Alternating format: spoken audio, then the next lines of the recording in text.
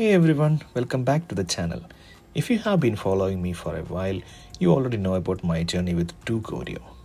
They were the first brand to send me a review unit after I moved to Canada.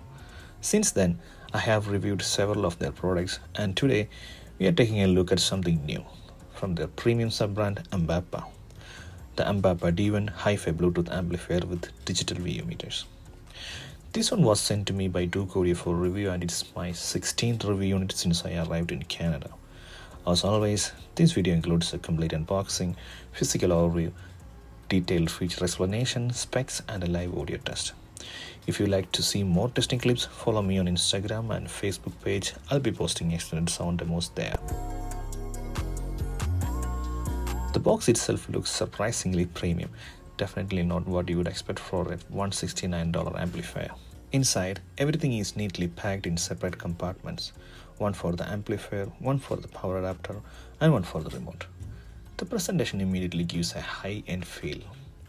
Inside, we get the amplifier itself, user manual, warranty card, and even a cleaning cloth. Nice little touch. On the back of the box, Ampapa lists all their contact details and additional information. Very professional packaging overall. The entire chassis is made of metal, most likely aluminium, with a smooth matte black finish, a typical well-built Class D amplifier. It measures 155mm wide, 124mm deep, and 42mm tall. It's a perfect size for bookshelf or desktop setup, and the look and feel are honestly premium for the price. At the front, we get a 2.75-inch color LCD display which shows 8 different VU meter styles and other operational data. The screen is bright, crisp, and very responsive. The retro style meters gives that sweet vintage vibe we all love. To power the amplifier on or off, you can long press the volume knob or use the remote. When turned on, the screen displays the Ampapa logo, and here is something I really like. It has a memory function.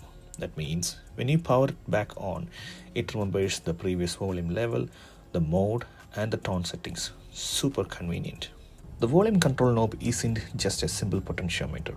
It's a digital encoder with a 1-inch metallic knob, which lets you navigate menus and switch VU meter styles. The remote control is a simple IR remote with all essential functions. M button for input modes, that's a Bluetooth, RCA, or balanced input. The bass and treble adjustment, and a menu button at the bottom for quick access. Single pressing on the encoder opens the menu, and double pressing it mutes the audio. Inside the menu, you will find 2 sections, input and the settings. The input includes Bluetooth, RCA, and the TRS, or the balanced input.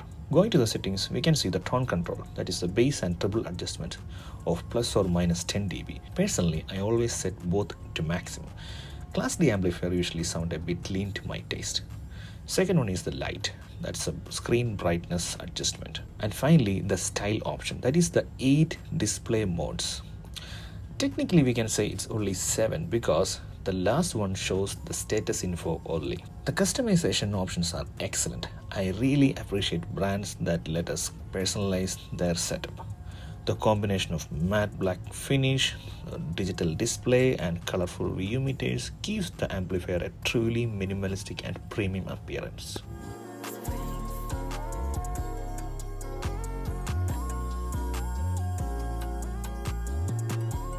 Up top, there is a glass window that reveals the internals of the Ampapa D1, and yes, it's illuminated by RGB LEDs inside. Be careful not to scratch or crack the glass. What's really interesting is that you can individually toggle each LED color using the tiny onboard switches, allowing 7 different lighting combinations.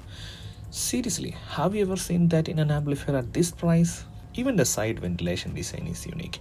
Instead of basic cutouts, Ampapa engraved their brand name as the vent pattern. Smart aesthetic choice that also improves airflow. Around the back, we have the DC power input that supports 24 to 48 volt range. The included Ampapa branded GAN adapter outputs around 48 volt 5 ampere, giving the amplifier full power potential. The speaker terminals, gold-plated, solid, and compatible with banana plugs. A 3.5mm pre-output jack that lets you connect your external powered subwoofer or speaker. A 12-volt trigger input allows the amplifier to power on or off automatically when connected to another device like a DAC or preamp with a trigger output. The RC inputs with protective covers, which is rare in this price range. A 6.35 mm TRS balanced input, which is a professional grade balanced connection for noise-free audio. Next is the HPF or the high pass filter knob, adjustable from 30 Hz to 200 Hz. This allows you to tailor your setup depending on the speaker or subwoofer. So how it works? You can set it to 30 Hz for full range playback, or set it to 80 to 120 Hz when using a subwoofer. Set it higher like 100 to 150 Hz to protect small bookshelf speakers, or you can use it around 50 to 80 Hz to tame the excessive bass in small rooms. A very practical feature, especially for flexible setup. Powering the amplifier is a Texas Instrument TPA3255 chip. Yes, it's not a brand new, but it's still one of the best Class D chipset in its range. When implemented correctly, as it is here, it delivers noise-free, strong dynamic and a wide range of soundstage. The output power is like 120 watts per channel for 4 ohms load, 110 watts per channel for 6 ohms load, and 102 watts per 8 ohms load. The frequency response is 20 Hz to 20 kHz, plus or minus 0.4 dB, and the speaker impedance recommended is 4 to 8 ohms. Coming to the other technical highlights, it has the Bluetooth version 5.2 with Qualcomm QCC304X chipset that supports various codecs like SBC, AAC, aptX, and even aptX HD. It also has the FFB, that is a post-filter feedback technology that enhances the clarity, low distortion, and stabilizes response according to different speakers. It also has the NE5532 op-amps, which is easily replaceable via the top window and can be upgraded to OPA2604, OPA2134, or even MUSC S02. The NJW1194 chipset that acts as a pre-amplifier controller that managing the volume, tone, and input switching with precision and low noise.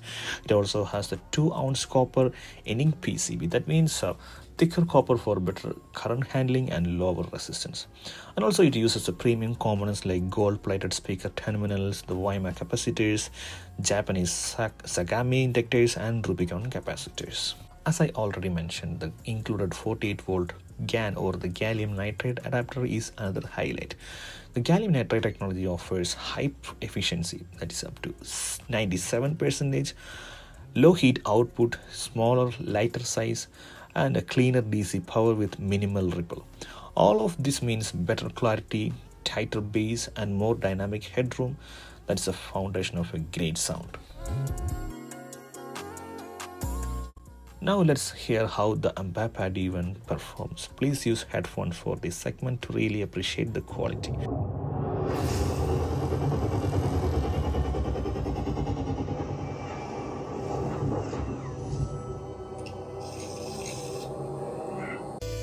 the people bowed and prayed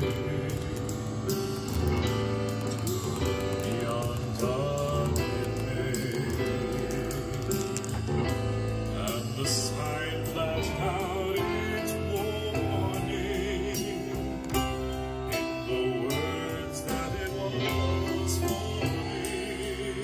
To these foreign lands, put us in a gilded cage, held us in their hands. Down so low, almost lost my mind. One word stand, one word to help me in my weakness.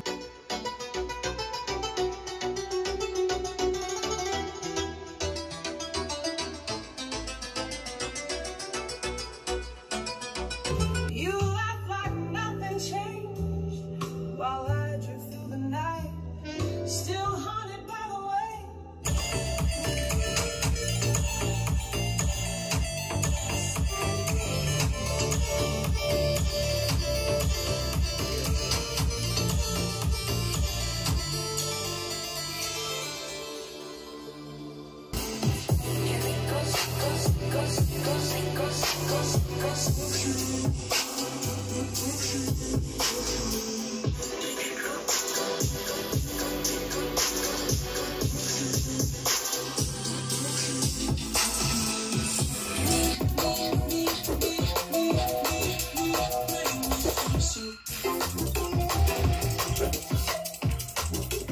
The sound is clear, powerful, and surprisingly musical for such a compact amplifier. Bass is tight, vocals are clean, and the treble has sparkle without harshness. So, what's the catch? Honestly, none. If you are looking for a compact, powerful, stylish, and affordable Class D amplifier for your desktop or gaming setup or even living room, the Ampapa D1 is absolutely worth considering. So what do you think about this amplifier? Drop your thoughts in the comment below, and if you enjoyed this video, don't forget to like, subscribe, and share for more in-depth reviews like this.